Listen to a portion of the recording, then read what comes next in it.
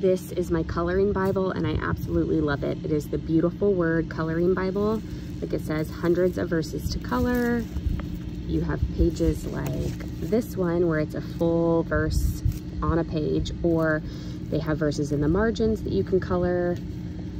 If there is not a verse, there's room for notes, which I love as well.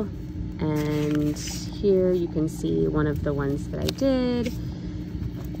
I also use watercolor in there, so to keep it from bleeding through, I usually just put a piece of paper behind the page, and you can see it really doesn't bleed through too much unless you're really heavy-handed.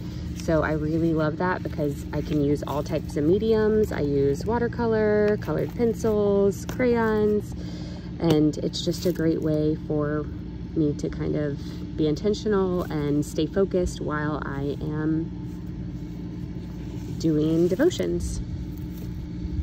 I really, really recommend this Bible.